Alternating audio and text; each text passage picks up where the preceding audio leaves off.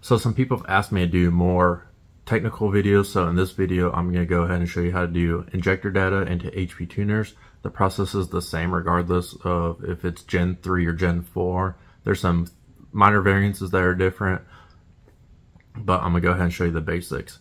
Any injector data for good injectors, it's going to be on their website, so chances are if you can't find data for your injectors, they're probably not great injectors, so I would avoid using those. Things like Fuel Injector Clinic and Injector Dynamics, all their data is already on their website. It's plug and play. So this video is going to go over how to do Fuel Injector Clinic 540cc injectors on a LS3. So first thing you're going to want to do is go to the website for the brand injectors you have. If they don't have data on their website, chances are you probably don't want to use those injectors with a stock computer. Once you download your data, then you're going to want to go and open your tune-up to get started. Here you're going to see how the tables look, and you see this one starts at 128, 148 and ends at 768, and they all end in 8. This is going to matter in a minute. When you go to the injector data, you can see it has E38, the P12, the early E38, the E40, another early E38, P04 on this one. So basically, like I said, that's going to matter here. So this is where you compare your tune to the injector data to get the right data for the right table.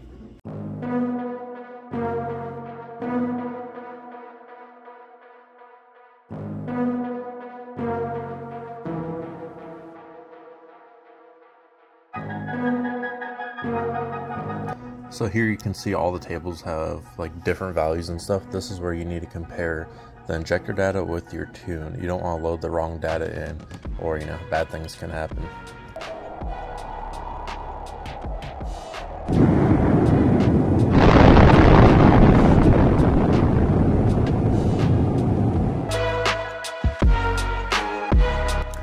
Once you find the table that matches the rows and columns you need based off of your tune, you go ahead and copy it and then paste it into your tune like I do right here.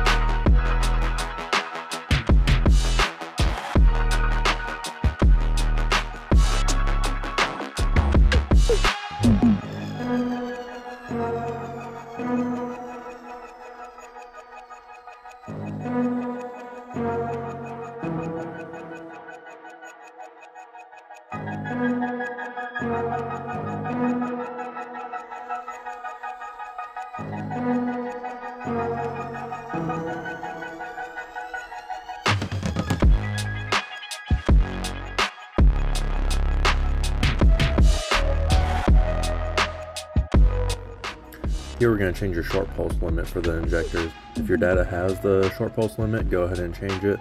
Sometimes the data won't have it, so if it doesn't, just leave it stock. Right here I'll post a screenshot of a Holley injector data table versus HP tuners so you can see the difference. Depends on what injectors you have, but sometimes it's up to like 5 or 6 tables on a stock computer to change, or a Holley it might be 1 or 2 things you need to change.